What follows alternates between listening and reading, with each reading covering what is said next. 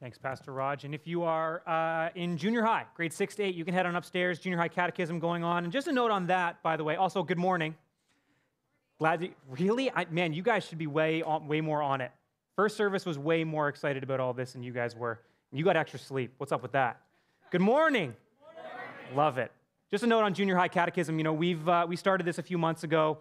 Miss Jeannie and I came to a couple in our church, a beloved couple, Chad and Sarah Freeman. Sarah was up here doing announcements this morning, and they just took the desire to have our students learn the core tenets of faith in question and answer format, which is what catechism is all about, and they ran with it. And there is something awesome that's going on upstairs as kids in grade 6 to 8 just learn more about the core tenets of our faith. And so if you know Chad or Sarah, if you see them, make sure you just thank them, make sure you encourage them, even as we consider what we learned about last week from Philippians chapter 2, and just bless them as they're doing such a valuable work. There's a lot of you in here this morning.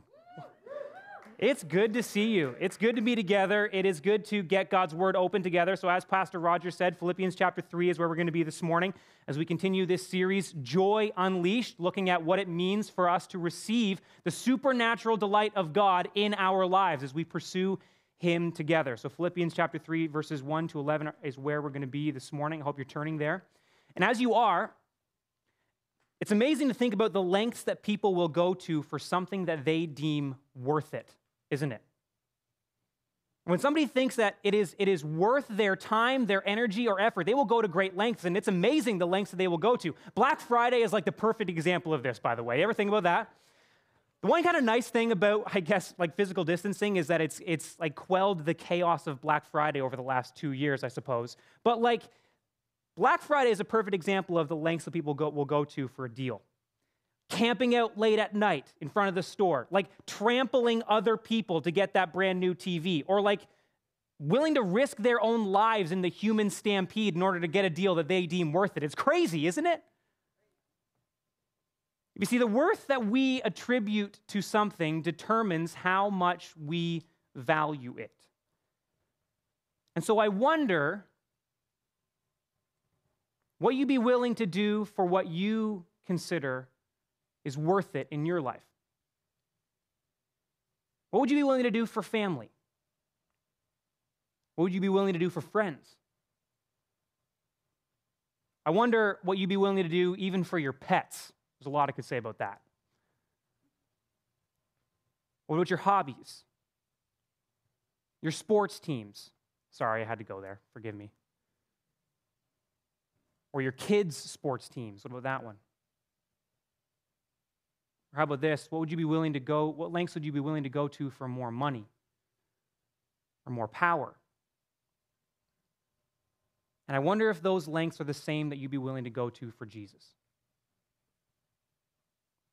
See, the Apostle Paul in our passage this morning, specifically in chapter 3, verse 8, says this, "Indeed, I count everything as loss because of the surpassing worth of knowing Christ Jesus, my Lord." And can you say the same? Would you be willing to count everything in your life as loss for Jesus Christ? What would you be willing to do for the sake of Jesus? You see, if Jesus really is everything to me, then my life in every part should reflect that. So let's read the passage that God has for us this morning. Philippians chapter 3, verses 1 to 11. Follow along with me as I read. These are God's words to us this morning. Paul writes, "Finally, my brothers, rejoice in the Lord. To write the same things to you is no trouble to me and is safe for you. Look out for the dogs, look out for the evildoers, look out for those who mutilate the flesh. For we are the circumcision, who worship by the Spirit of God and glory in Christ Jesus, and put no confidence in the flesh. Though I myself have reason for confidence in the flesh also, if anyone thinks he has reason for confidence in the flesh, I have more.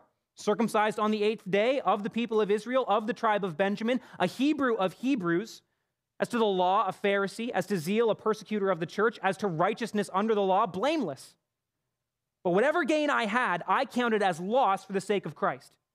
Indeed, I count everything as loss because of the surpassing worth of knowing Christ Jesus my Lord. For his sake, I have suffered the loss of all things and count them as rubbish, in order that I may gain Christ and be found in him, not having a righteousness of my own that comes from the law, but that which comes through faith in Christ, the righteousness from God that depends on faith, that I may know him and the power of his resurrection, and may share his sufferings, becoming like him in his death, that by any means possible I may attain the resurrection from the dead. See, when Jesus is everything to me, when I truly understand the surpassing worth of Jesus Christ, when I really recognize and believe how vastly superior he is compared to anything and everything in my life, see this first, I'm done with worthless things. I'm done with anything that takes me away from Jesus Christ. Paul kind of eases into our passage this morning in verse 1. He gives the Philippians a loving and gentle reminder to be filled with joy, a poignant statement for him to make, by the way, considering that he was writing this from prison in Rome. Have joy, he says. But it's the same thing that he's told these Philippians over and over and over again. And I have to wonder, knowing the amount of times that Paul says rejoice in the book of Philippians, I have to wonder if this time the Philippians are like, okay, Paul, I get it, right? A little bit of maybe some eye roll action going on here. Here's Paul telling us rejoice again. Kind of like the same kind of thing that we do sometimes when we get to church. It's okay, let's be honest with one another right now, right? Sometimes you come here, you sit down, you get your Bible open, you're like, nah, the same old thing, different Sunday, right? Not you guys, though, not today, because you got extra sleep, right? You're good to go. The truth of the matter is, we are hearing the same things every week. We are hearing the same things because it's necessary for us to hear the same things over and over again. Why? Because we mess up all the time, don't we? The things that we hear on Sunday are out of our minds by Wednesday, and truthfully, that's probably being generous. The way to blessing, the way to true joy in our lives is what Paul goes on to say. It is to be in the Lord. It is to be living for him. It's Paul's job to continue to remind the Philippians of this. It's no trouble to me, he says. Because to be in the Lord, to have joy, supernatural delight in God, in his word, in his purposes, in his plans, in his people. To be in Christ is what brings us security, Paul says. It is safe for you. To be in the Lord with the joy that comes from that is the safest place for us to live. Then he goes on into verse 2 and kind of drops the hammer a little bit. Check it out. He says, look out for the dogs. Look out for the evildoers. Look out for the mutilators of the flesh. I read these things and I'm like, man, Paul would have been ruthless on Twitter, right? Like this is some strong stuff that he's saying here. Okay, and it isn't just that Paul is trying to be derogatory. These statements are hitting with cutting significance, dripping with irony. He cautions the Philippians, who were Gentiles, who were non-Jews, to be careful of, specifically, Jewish believers called Judaizers, who, while believing in Jesus, erred critically in believing that salvation was Jesus plus something else. Judaizers believed it was Jesus plus Jewish law. Jesus plus dietary restrictions. Jesus plus rituals. Essentially, it was Jesus plus works for them. Sound familiar? Something we so easily slip into in our lives.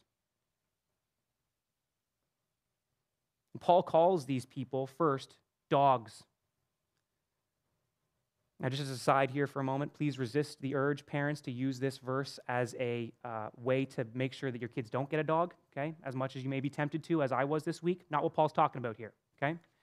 Dogs were viewed decidedly differently back then than they are today, okay? Paul's not talking about your nice little Yorkie Terrier who licks your face when you sit on the couch, okay? Dogs back in this time were unclean. They ate dead things. They ate garbage. But more significantly, dogs was a term that Jews used for Gentiles who were unclean to them in comparison. But here, Paul is saying that it's these Jews who believe that they have some part to play in their earning of salvation who are the dogs, not Gentiles. Secondly, Paul calls them evildoers.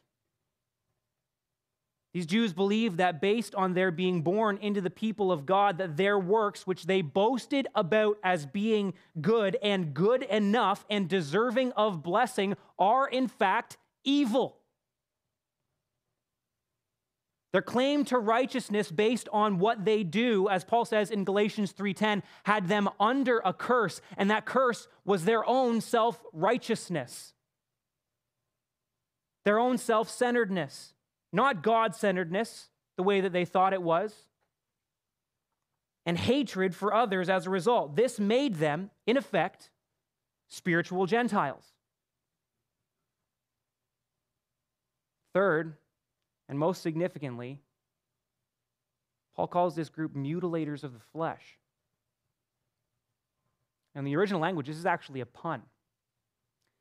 And I have to guess that where the first two statements Paul made maybe made some of his readers snicker a little bit, this one probably made them laugh out loud. And Paul's referencing the fact that Jewish males were commanded to be circumcised. I don't need to go into any detail as to what that is, right? We're all good with that? We know what we're talking about? Just nod your heads with me if we're good. Awesome. Thanks. For the 6 of you who did that, appreciate it. The issue Paul's getting at here is the unrighteous confidence that came for these Jews from the fact that they were and the Gentiles weren't. It was a problem for them because their faith was in the wrong place.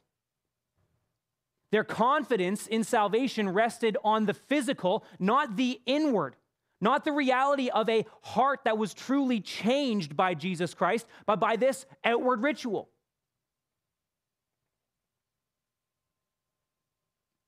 The hard attitude that came from their confidence in circumcision, Paul likens to pagans who used to mutilate their bodies in worship to false gods. Unthinkable for Jews to be compared to.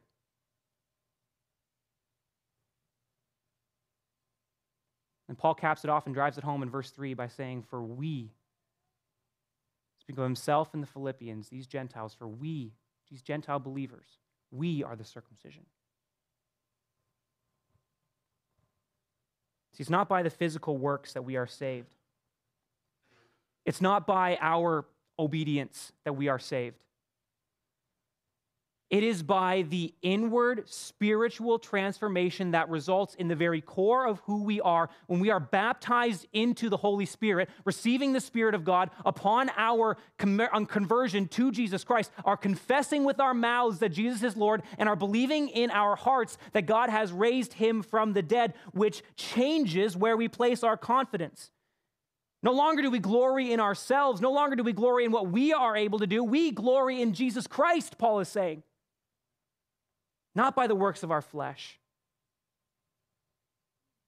And taking it a step further, Paul illustrates this by saying that if anyone had the utmost reason for confidence in the flesh, it was him.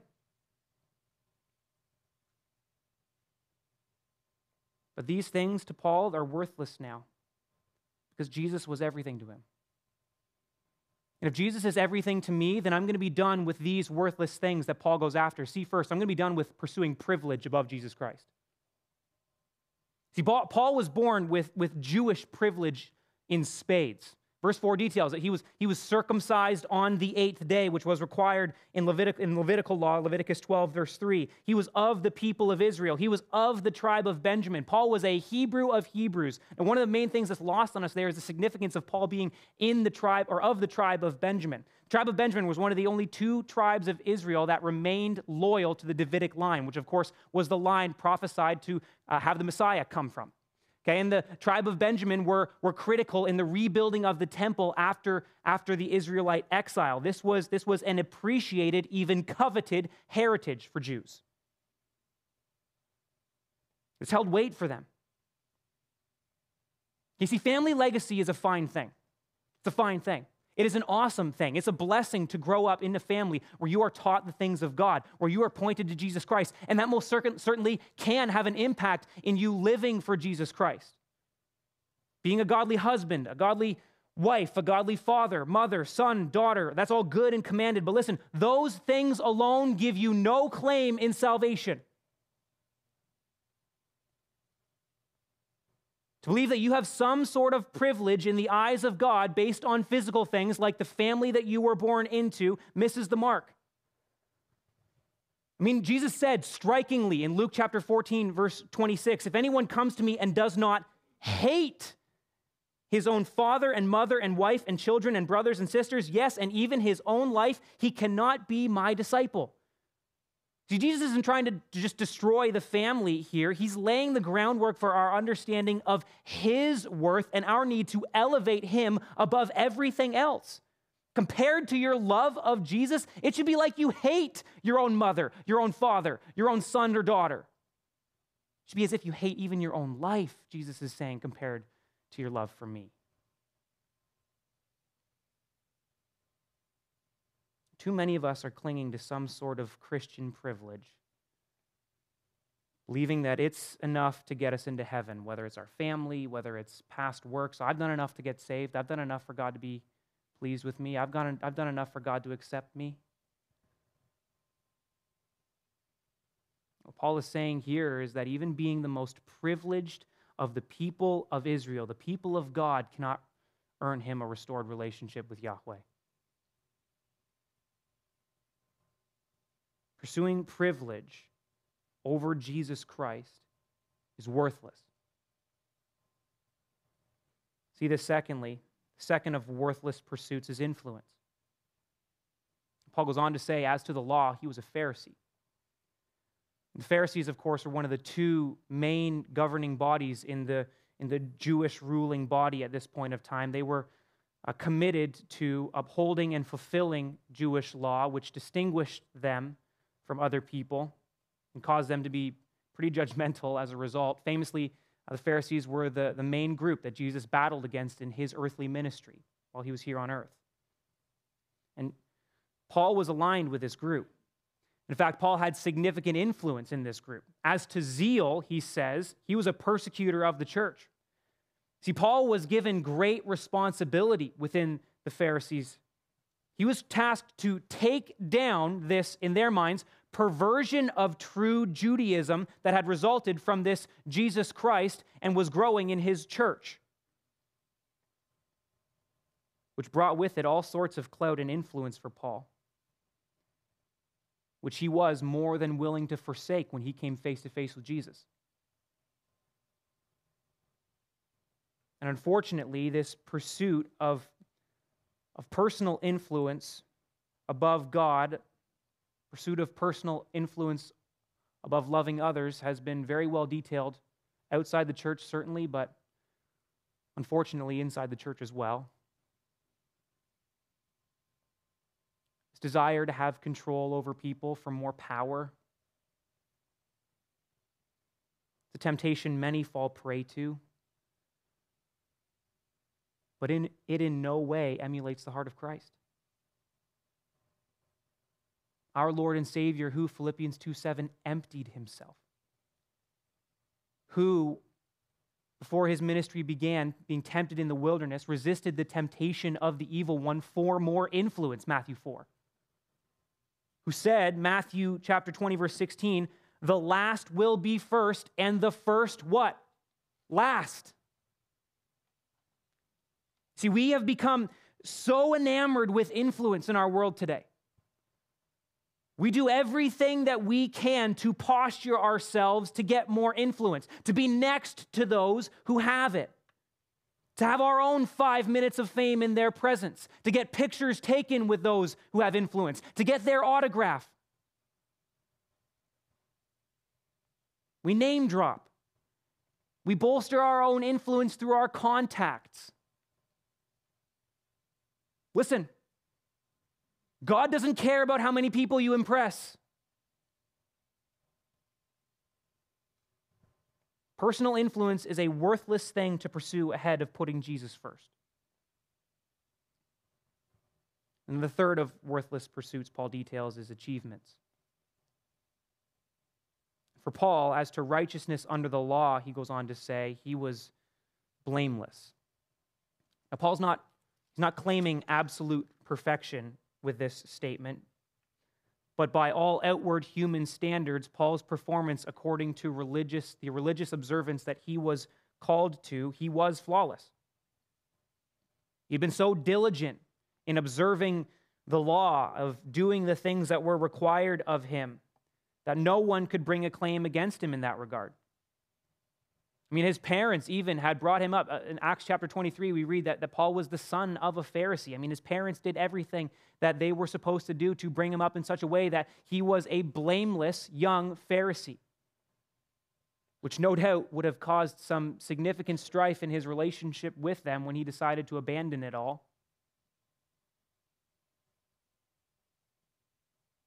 But in that, Paul developed the sinful attitude of self-righteousness, of confidence and boasting in his own efforts. When the reality is that we as sinful human beings have no claim to any inherent righteousness or any righteousness that could be earned. In fact, Isaiah says in Isaiah 64, verse 6, all our righteous deeds are like a polluted garment. The King James Version said it's like filthy rags. To try to earn our salvation is to miss it entirely.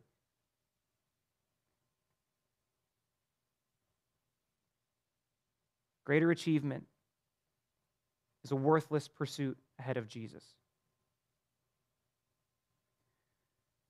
Now, it needs to be said that these things on their own aren't bad. To have the chance to have more influence, it's great. Be born into a Christian family, praise the Lord for that blessing. To have a wonderful family heritage, amazing. For the Lord to bring you great achievement, awesome. The problem becomes when those things take the place of Jesus Christ in our lives. The problem becomes when those things are elevated to the place that Christ should have in everything that we do. Because if Jesus really has surpassing worth in my life, if he really is more excellent than anything else, then I'm forsaking all other pursuits.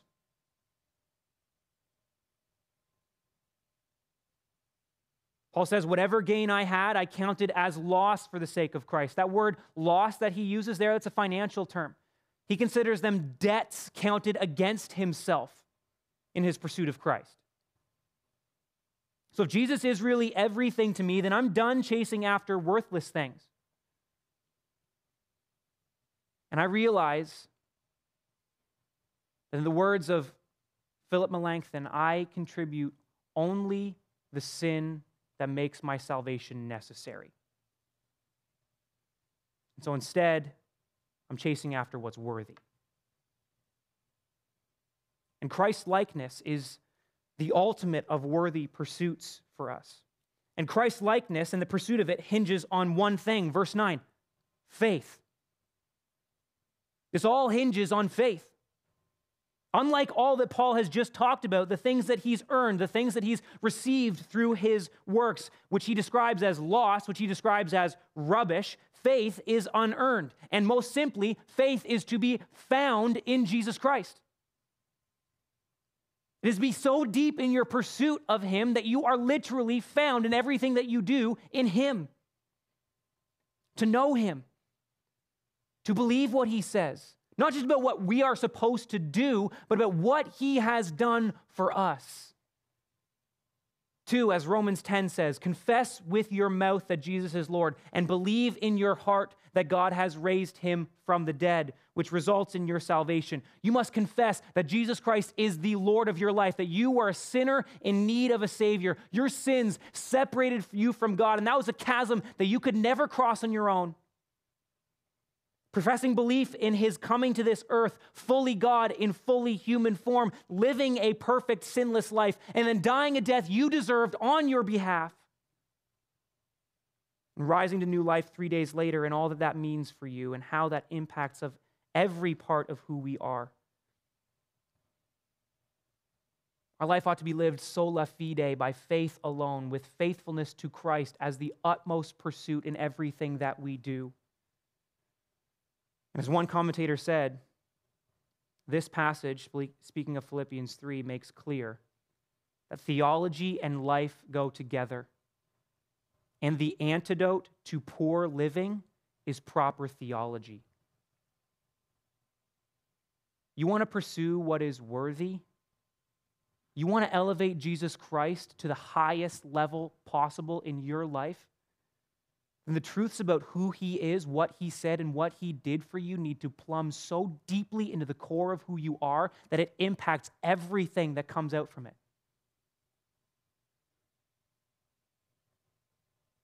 If we are to elevate Christ and pursue what's worthy, we must have clear in our minds what he has accomplished for us and believe deep in our hearts what he is accomplishing in us and trust what he will accomplish for us, and that impacts every part of who we are. Because you see, being a follower of Jesus Christ is not simply an intellectual pursuit, it's an experiential one. This isn't just about knowing more, this is about living it out more, because we are not saved by works, but we are certainly saved to works as a result of the salvation that we have received. So we have to live this out as recipients of, see this first, justification. We have been justified in the eyes of God through Jesus Christ. Having faith in Christ results in being clothed in God's righteousness, not my own, through my own works or my own obedience, as we see in verse 9, but justification is achieved for us by Jesus Christ and received through him. To be justified, of course, it's a legal term. It is to be declared righteous in the eyes of God. God no longer seeing us with our sinfulness, but by the blood of Jesus Christ, he looks upon us with Jesus' righteousness. Instead of being declared guilty, the holy judge looks at us on the basis of what Christ has done for us and allows us to walk from the courtroom free. To be declared righteous in the eyes of God depends on faith, Paul says.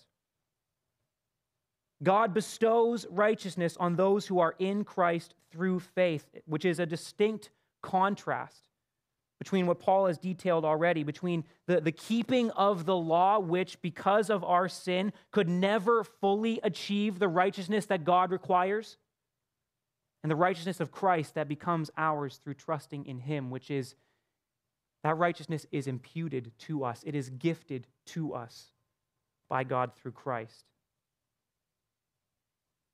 See, when Jesus declared in John 19:30, "It is finished," he was, in his love, in his grace, in his goodness, declaring the end of sin and its impact in our lives. Sin no longer holds power or weight over those who are in Christ. All who come to him are freed, justified, declared to be righteous by the blood of Jesus Christ. See, our hope is not in the sin-stained obedience that we can offer God on the day of judgment, but instead it is in trusting in God's love and grace and goodness to consider you and I not guilty because of Jesus Christ. Amen? And while that is the reality for those of us who are living our lives in Christ alone, through faith alone, we understand that we do still live in the here and now and seek to struggle against sinfulness, which still, unfortunately, lives with us. The vestiges of death still clinging to us, and so as we are justified, we need to be growing in our, see this next, sanctification. Okay, sanctification. Look down at verse 10. Paul says, that I may know him, Jesus, and the power of his resurrection, and may share his sufferings, becoming like him in his death. You see, the process of sanctification, it's a big word. Sanctification is simply put what Paul says there, becoming like him, becoming more like Jesus Christ. And if we are to be like Jesus, we have to live in the power of his resurrection that defeated death once and for all, secured our salvation, and the new life that we now live in, which truly has the power to transform us from the inside out.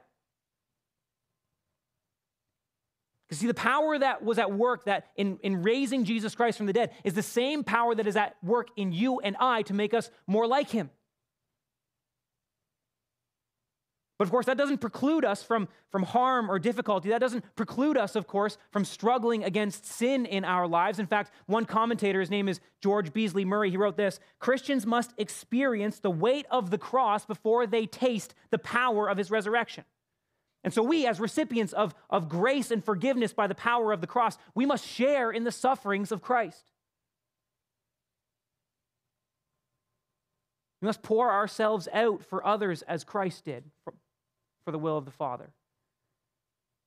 We must be willing to go the distance in our pursuit of Christ-likeness, to suffer and even to die for the cause of Christ.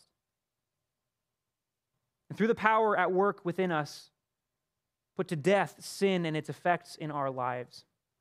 Because being found in Jesus in this process of sanctification is a daily commitment. It's a daily surrender to God and his plans and his purposes in my life. It is a daily seeking to understand in a greater way the will of the Father by spending time with him in his word. It is a daily communion with God as we spend time communicating with him in prayer, seeking him and his power for these things that he wants to do in us. It is living with a Christ-centered consciousness that in every moment, in every conversation, in every interaction, in every work situation, seeking to live our lives for his glory in all that we do. It is, as Jesus called his disciples in Matthew 16:24, if anyone would come after me, let him deny himself and take up his cross and follow me. This is what it takes. This is what's at stake. For whoever would save his life will lose it, but whoever loses his life for my sake will find it. This we are called to be growing in every single day. A willingness to die daily to ourselves and to live to Christ. In the process of sanctification, of becoming more like him that he is working in each of us. Until we experience, finally, glorification. You see, righteousness before God comes only from God, and any attempt on our part to earn that through our own efforts is a rejection of the true gospel. And Christ atoned for our sin, paying the price. And so while salvation is not of works, part of the confirming of our salvation is that we have been called to works, is that we have been called to be growing in our obedience every day to Christ. And as God empowers us through Christ, then we ought to embrace the life that he called us to by living conforming to the commands of Christ, putting off sin and putting on Jesus Christ, because our citizenship is no longer here. The moment that you came to Jesus Christ, receiving the forgiveness of your sins, when God declared you to be righteous, justified you in his sight, you transferred your citizenship from this earth to an eternal citizenship. And to the promise of abundant life now through the working that God is doing in your life, but of eternal life to come. And that's what Paul ends off this section by saying. He says, verse 11, that by any means possible, you see the urgency there? By any means possible, I may attain the resurrection from the dead. You see, the resurrection power of Jesus Christ in our lives has two phases for us, really. The first phase, of course, is what we've talked about already. It's the reality that the resurrection power of Jesus Christ confirms our salvation, then works actively in us every single day as we become more like Jesus Christ. But the second phase of the resurrection power in us occurs when our physical bodies leave this earth and are completely transformed as we are ushered into the joys of eternity. As we are brought into the presence of God, as we are ushered into heaven, Resurrection power culminates in our sinfulness completely destroyed. This is the promise that comes with identifying with Jesus Christ. This is what we strive for as those who are called to elevate Jesus above everything else in our lives. As we identify with him in his death, burial, and resurrection, we also get to experience and identify with him completely in his life for all of eternity. Regardless of what we face in this life, believers have the unbelievable hope of what is to come, of the resurrection power alive in us now and the promise of what that resurrection power will result in. And that is us gathering around the throne of God with people from every tribe and every tongue and every nation, and no crying or no tears happening anymore, no pain, no hurt, no sin. All of it is gone. As we spend eternity worshiping the Lord and basking in his glorious presence. See, our resurrection from the dead effects of sin brings about new life that will come after this life. In Acts chapter 9, we read about when the Apostle Paul met Jesus. Paul was, of course, a persecutor of the church, a Pharisee living apart from the Lord, and Jesus showed up on the road to Damascus in such blinding light that it blinded Paul. And in the moment when Paul came to a realization of the truth of the gospel and professed faith, Scripture details for us that something like scales fell off of his eyes and he could see again. Just like those scales fell off Paul's eyes, so did the passions of his former life. So did the worthless pursuits of this world, of his own sort of self-righteousness. And he opened his eyes anew to the beauty of Jesus, to the worthy pursuit of elevating him above everything else and keeping him at the center of all that he did. And while our conversion stories may not be as wild and crazy as Paul's was, the realities are still the same for us. It is no less wonderful. It is no less transformative. It is no less critical in our lives. So is Jesus really everything to you? Do you know him like this?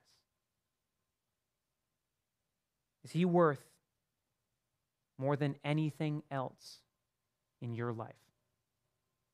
Let me pray for us.